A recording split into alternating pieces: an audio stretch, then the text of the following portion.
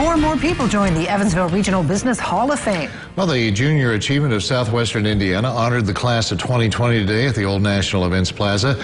The 2020 class includes Daniel Herman. He's the founding partner of Lekeway Holdings and current CEO of Deaconess Health System. The Women's Hospital CEO, Christina Ryan. Interstate Finance Credit Thrift Financial CEO, the late Wendell Dixon. And SigCorp CEO, the late Norman Wagner. The recipients who were there today say the honor is not just about success, but the impact they have on others. You know, the key is you've got to enjoy what you're doing, and you'll be more passionate, and you'll be more successful, whatever that is. It's not about their individual success.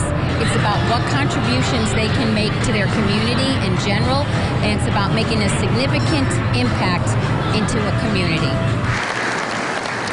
The Evansville Business Hall of Fame honors outstanding business leaders and present business role models to youth in southwestern Indiana.